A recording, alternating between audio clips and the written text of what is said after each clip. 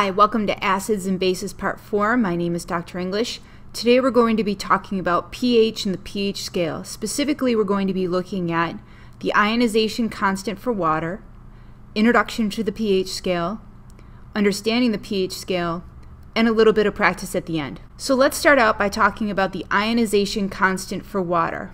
Although the water molecule is not ionic, it is able to ionize or form ions to a very, very small extent. Water ionizes in the following manner. So we can have H2O liquid breaking down in a reversible reaction to hydrogen ions and hydroxide ions, or we can look at it in terms of two water molecules where one water molecule breaks down, donates its hydrogen to the other water molecule to make the hydronium ion and the hydroxide ion. This means that any water solution contains both hydrogen and hydroxide ions. The product, in other words multiplying, of these two concentrations is equal to a constant.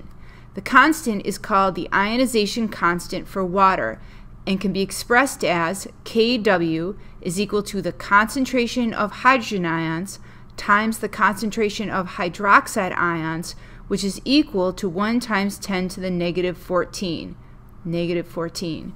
Remember, the brackets right here signify concentration, which is molarity in moles per liter. So one of the things that you need to think about is remember back to your molarity formula on your reference table. So molarity, which is a capital M, is equal to moles over liters, which we're going to refer back to in future videos. So let's now look at the relationship between the concentration of hydrogen and the concentration of hydroxide, and remembering that they have to always equal this constant of 1 times 10 to the negative 14.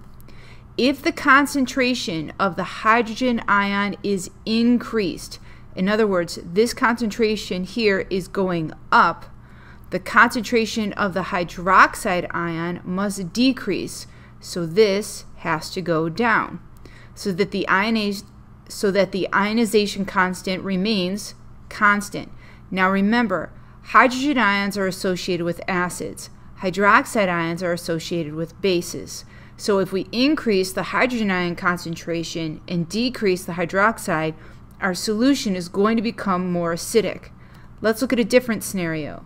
If the concentration of the hydrogen ion is decreased, the concentration of the hydroxide ion must increase. So if all of a sudden the hydrogen ion concentration decreases, the hydroxide ion concentration must increase, and as a result, because we are always looking to keep this constant, this solution would become more basic. In pure water, the hydrogen ion and hydroxide ion concentrations are equal. In other words, a neutral pH. So if we take 1 times 10 to the negative 14 and split it, that means the hydrogen ion concentration is going to equal 1 times 10 to the negative 7, and the hydroxide ion concentration is going to equal also 1 times 10 to the negative 7. In an acidic solution, the hydrogen ion concentration is greater than the hydroxide ion concentration. So my hydrogen ion concentration is greater than hydroxide. In a basic solution, the hydroxide ion concentration is greater than the hydrogen ion concentration. So we're going to have less hydrogen ions and more hydroxide ions. But the key thing to remember here is that these concentrations, when multiplied together, must always equal 1 times 10 to the negative 14. Now let's talk about the pH scale. The strength of an acid or basic solution is a function of its hydrogen ion concentration. It's all about hydrogen ion concentration and not really hydroxide. The concentration of hydrogen ion can be expressed using a scale called pH. A neutral solution has a pH of 7. Acidic solutions have a pH of less than 7. The smaller the pH, the more acidic the solution. So we're talking about down here. So the lower the pH, the more acidic it's going to be. Basic solutions have pH greater than 7. The greater the pH, in other words, the closer it is to 14, the more basic the solution. So over here we have an example of a pH scale with common items listed of where their pHs would fall. So our most basic solutions are around 14, 13, 12 with bleach and soapy water and ammonia. Milk of magnesia, baking soda, seawater is slightly basic, and distilled water right here is around a pH of 7. Your urine, black coffee, tomato juice, orange juice, lemon juice, gastric juices are all increasing in acidity as they go down the scale. The pH of a solution can be related to its hydrogen ion concentration by the equation concentration of hydrogen ion is equal to 1 times 10 to the negative pH. And this is what we're paying attention to right here. A solution with a hydrogen ion concentration equal to 1 times 10 to the negative 8 has a pH of negative 8. A hydrogen ion concentration of 1 times 10 to the negative 4 will have a pH of 4. A hydrogen ion concentration of 1 times 10 to the negative 11, a very small number, will have a pH of 11. A hydrogen ion concentration of 1 times 10 to the negative 9 will have a pH of 9. So if you're given the hydrogen ion concentration, you can figure out the pH by looking at the absolute value of the exponent. Since pH is an exponential function, when the pH changes by 1 unit, the hydrogen ion concentration has changed by a factor of 10. We are dealing with a base 10 system here. So a solution of pH of 1 is not twice as acidic as pH of 2, it's 10 times as acidic. A solution of a pH of 1 is not 3 times as acidic as pH of 3, it's 100 times as acidic. So as you move from unit to unit here, these are all base 10. These are all base 10 as we move through. So a pH of 9 is 10 times more basic than a pH of 8. A pH of 9 is 100 times more basic than a pH of 7. And a pH of 9 is 1,000 times more basic than a pH of 6. So never twice something, it's always base 10, and that's something that you really need to understand and pay attention to. So let's try some practice. So what I'd like you to do is stop, read through the 2 questions, try to answer, and then come back and check your work. Welcome back. Let's see how you did.